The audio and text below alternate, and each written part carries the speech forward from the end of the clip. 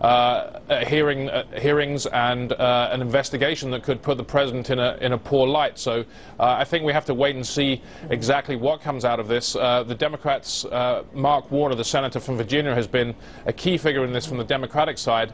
He has so far said that he believes that there's going to be a good bipartisan look into exactly how Russia influenced the elections. So until we know more, I guess that's where it stands. Yeah, Warner very confident that there will be that bipartisan effort. Real quick, Lynn. Well, one thing, though, that I think another significant point to what Rubio tweeted out is right now one of the lines that President Trump is trying to advance is that the whole questions about Russia is a ruse. And we'll hear more of that, I bet. Well, now with this briefing, it just adds to the conversation that there's something there that is worth a congressional inquiry and certainly worth a briefing from James Comey. All right, Lynn Sweet, Patrick Healy, Stephen Collinson, thanks so much to all of you. Appreciate it.